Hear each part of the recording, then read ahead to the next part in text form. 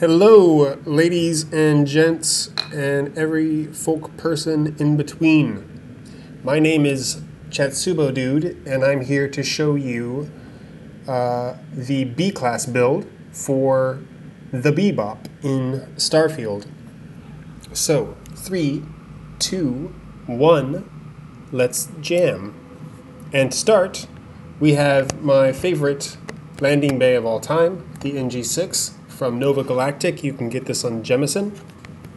And then attached to this, the base of the whole ship, really, the spine of it, if you will, is 3 more sets of landing gear, the AccuLander from Stroud Eklund, and the Pinpoint 4G lander from Tayo. You can get these 3 on Neon, and you can get most of these components in Neon. And I'll show you why I chose 2 of the same and then the third one being different, because that's kind of it's going to separate the front of the ship from the back of the ship. And then we have 2 Polo 2000 cargo holds, which you'll see on the left there that we need Starship Design rank 1 for. Otherwise, you can stick a hab here or nothing at all. It depends on how you would like to do it, but there are no connectors or nodes on these components except for on the top, which is where they connect to the reactor, being our core power component. B-class deep core with 18 power generated, that's important, and our grav drive, which has 20 jump thrust, that's also important.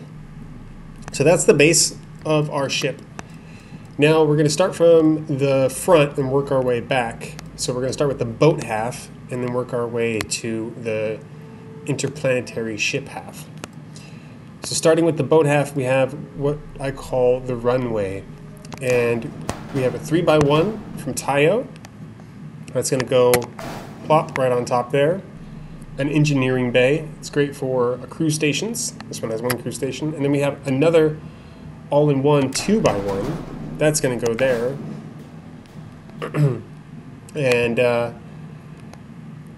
that's going to be useful for passengers. And then we have the tip of the boat, Tayo cowling for the 4 bottom. Fun to say. And that is at the tip, of course. So next, let's do the cowling. This is Stroud Eklund Stroud Cap A, and for the port 4 and the port aft. And so I'll just select both of these, and I'm going to move these right there. And the Bebop in the anime also has this shape at times, anyway, where it kind of like curves out and then back in. And we're going to do the same thing for both sides.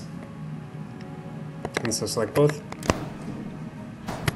And if you're wondering how to get this backward, right, it's just the Cap A, and then you use the left or right keys to select variants.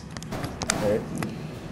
Cool. So that gives us the top half of our boat, but we'll round out the whole of the boat with these Gamma 1000 cargo holds.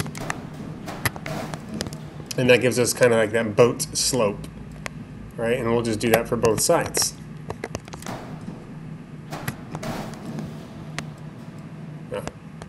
Wrong one. Okay, there we go. Cool, so the boat part is more or less done.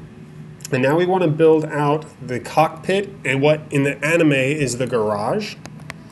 But here it's going to be a viewport. Right, so I'm going to grab the Stroud 1x1 and put it right on top here. And add the garage, which is our porthole, right there. And then our cockpit, which is the Stroud Eklund Viking cockpit. I have a CP100, you can choose either one. Any one of the Vikings, they're all the same shape. And that is pretty close to it's like an approximation of the Bebop cockpit in the anime. And then of course we need some horizon weapon mounts, because in the anime you have like these big crane arms that sit more or less on the side of the cockpit, on the head of the cockpit, and we can't have that here in Starfield, so I put 2 electron beams up there on some equipment mounts. So we got the cockpit, that's looking like a good shape. Now, in the anime, it's rounded around the cockpit a little bit. So I rounded it with these big Ulysses tanks.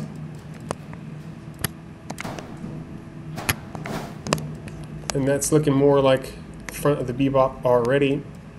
And then we're getting into the back of the ship. And this is where it starts to get a little tricky, because we're going to cap the back with this big 3x3 from Hope Tech, which you can get in Hopetown. And that's going to go like that. But before we get that far, we have to make the rest of the ship. So let's do that. I'm going to connect first this 2x1 science lab to the left side of the ship, right, the port side. And then the starboard side gets the workshop TIO 2x1.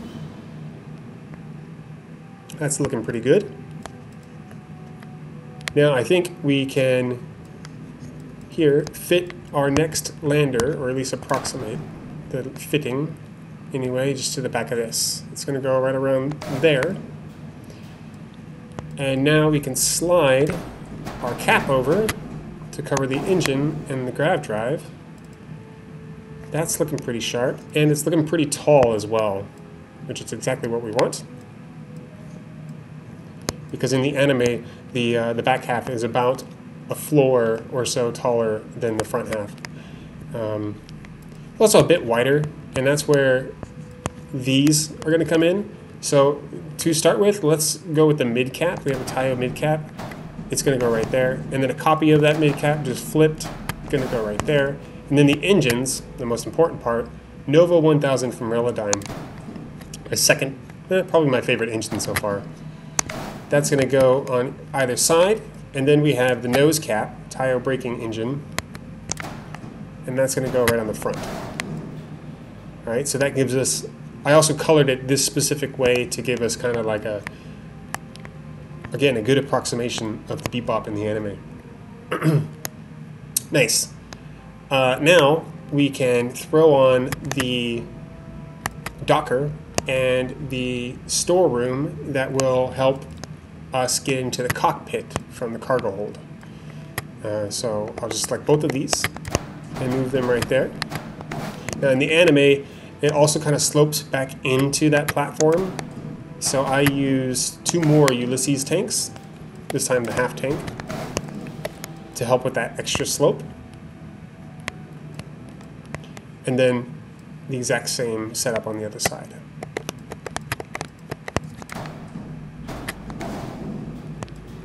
Right, looking pretty sharp so far.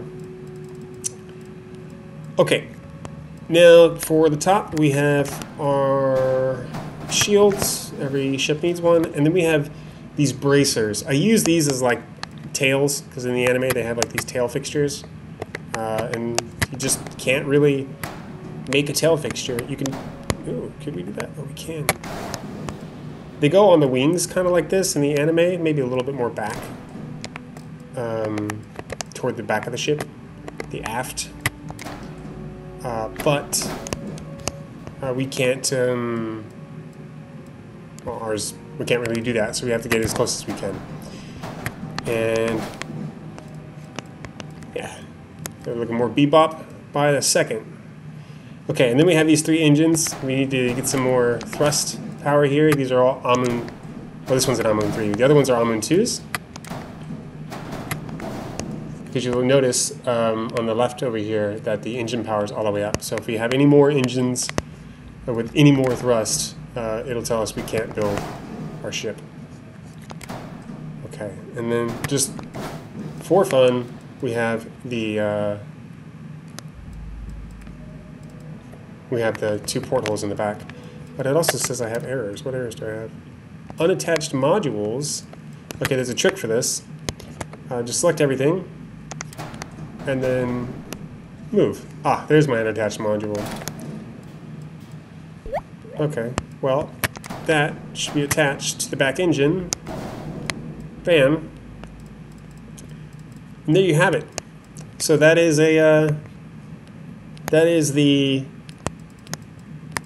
best I've done so far in terms of the Bebop.